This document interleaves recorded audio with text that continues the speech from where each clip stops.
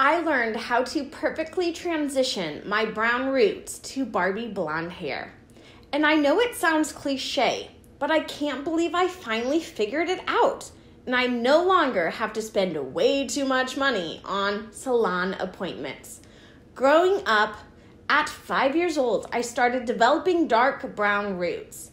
At age 5, I began the fake blonde process. Surprise, surprise, I'm 100% fake blonde. I honestly have been stuck in the chapter of every 2 months going to the hair salon and paying $120 for a 1-hour hair visit. But I'm proud to say that chapter is now closed. A new one has begun, and that's why I'm making this YouTube video. The best thing we can do in life is try to save time and money. And I'm excited to say I have figured out both in regards to my hair.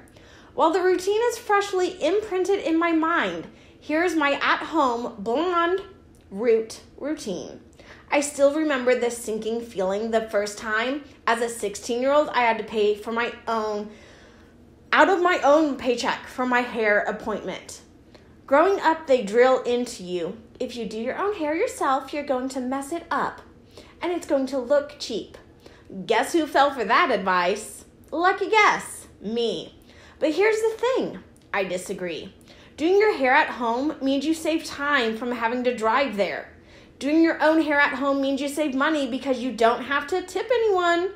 Doing your hair at home means developing a new skill that can make you feel and look your best. Being dedicated to salon trips for 12 years of my life has been draining on my bank accounts and my time. This is where the birth of my at-home blonde hair routine began.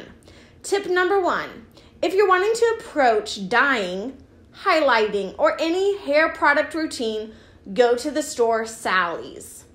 Sally's has workers that have to take courses in hair, so they're educated for your hair needs and what the customers should buy.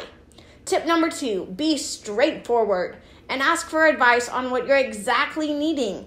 And I challenge you to be blunt. Tell them, do you know the correct process? Or can you just text your coworker that might be more knowledgeable than you in hair and ask them the question?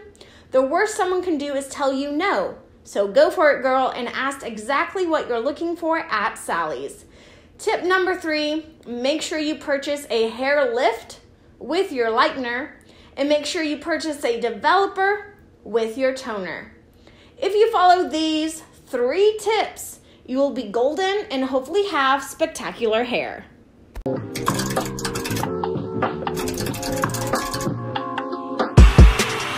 We hope you guys have a great rest of your night. We hope you enjoyed the show. And thank you and good night. Peace out, y'all.